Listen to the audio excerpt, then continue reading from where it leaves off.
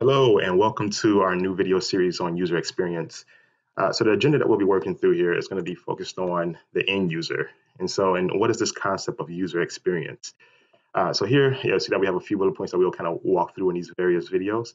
So understanding what is user experience, that's what this video is about. So we'll talk about the difference between user experience and UI, user interface. What are the various components? And in the next video, we'll kind of get into what is user research and understanding information architecture, usability, and then we'll wrap up with talking about accessibility and wireframing. So what is user experience? I love this picture in the background because it shares what users actually do versus what our intentions were for, in this case, the sidewalk. And so here's a working definition that user experience focuses on a deep understanding of the user. And I think the user is key here. And so the question is, why are we developing these websites? Or why are we adding any functionality to our website? And that should be driven by, yes, the business model, but ultimately it should be driven by the users who actually generate the revenue for that company, right? And so user experience focus on the need, the value, right? The abilities of the end user and some also the limitations. And so these keywords here, need, right? Value, their abilities, and also their limitations. And so it's really a really in-depth look at the end user and trying to figure out those four things. So here's a graphic that kind of shows you the difference between UI and UX. Again, UX stands for user experience and UI stands for the user interface. So when we're doing a user interface, we're focusing on the color scheme, the topography scheme, the ultimate layout that's best for the end user, some of the graphical pieces, and then really what will make this site visually appealing to the end user.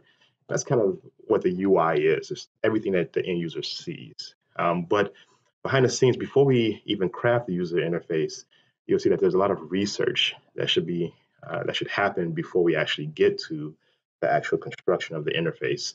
And so some of the things you may want to take place before you actually code out the interface is the user experience piece. But in reality, it's a cyclical process. It's not that you do the UX first and then do the UI, but it should continue to flip flop, right?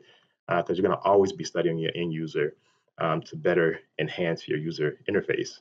And so with the UX, you're going to do some things called wireframing, high fidelity, low fidelity wireframes, and we'll get into that in a later video. Interaction design, how the end user interacts with the website, the information architecture, essentially your navigation of your website. And then you'll see that this term user research is huge with user experience. We're going to talk about some different research methods that we can use to inform us about our end users. And then there's use case scenarios that really kind of predict what the end user is going to do. Here's a good comic, right? I like to show this because, like, who's the end user? What do they see, right? And what do they value, right? But here, we think as the developer or the people who design the product or the product that we're giving it to, that they may like this, right? But ultimately, what does the end user experience? And so that's the whole idea behind user experience, to get into their point of view and to figure out what are their needs, what do they value, what are the limitations, and what are their abilities, right? Let me say a few words about this is going to be worth 2 points of extra credit. I'm going to have you guys pause this video and watch this video from SNL. And when you're watching this video, what I want you to do is watch it with the lens of this UX honeycomb. You'll see that this UX honeycomb is this is what we desire. This is what we hope for. We want our interface or our application to be useful. We want it to be desirable, accessible, valuable, credible, findable, usable. What I want you to do is watch this video here and point out as many different ways that they many different ways that they've used to alter the echo to cater to a particular audience. And I want you to post that question in the discussion. There's going to be a discussion that's specifically called the Echo Silver. It's going to be worth 2 points, but I want you to list as many different ways in which they made that product useful, desirable, accessible, valuable, usable, findable, and credible. And if you need more definition on what these terms are, I just click to the next slide here. Here's a few definitions of what it means for to be useful, usable, desirable, credible, accessible, and findable. We're going to have a discussion about this in class, but do your best to try to point out as many different ways in which they have achieved some of the things here in the UX Honeycomb. So go ahead and pause this video, watch the Amazon Echo Silver video, and post your response within Canvas. And like I said, that'll be work 2 points. It's due before our synchronous session. And we'll pick up and talk about some more concepts here related to user experience. All right, so hopefully you had a chance to watch that video and respond to the discussion question within Canvas in terms of some of the things that they've done for that Amazon Echo Silver. Like I said, it's comical satire in a sense, right? And so, but there's some good stuff in there in terms of what they did to cater to their target audience.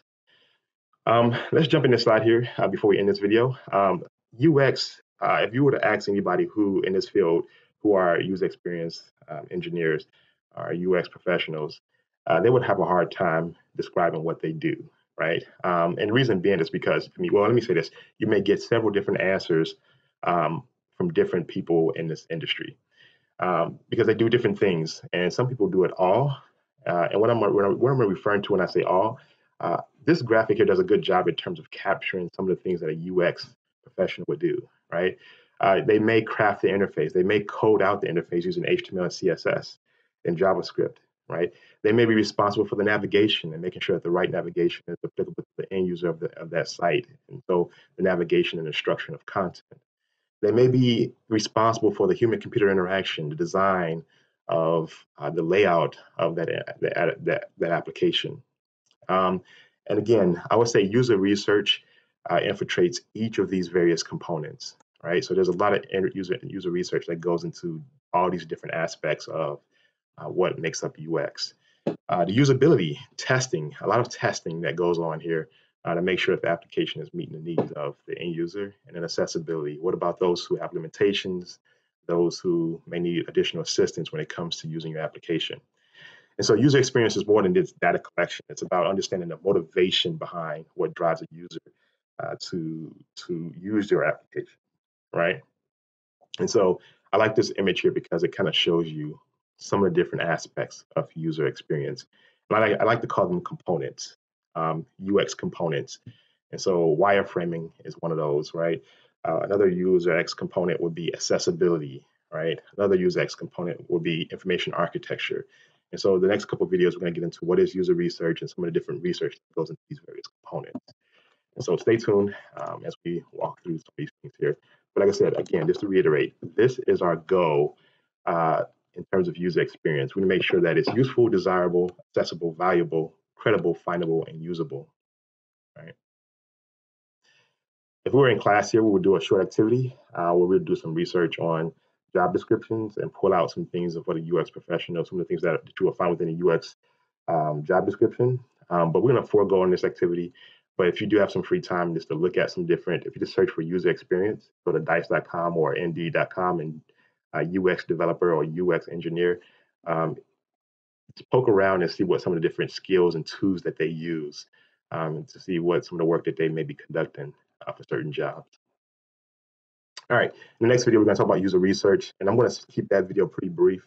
We're not going to get into all the pieces of user research, but nonetheless, we'll talk about some of the research methods that we typically use when we're doing research for our sites.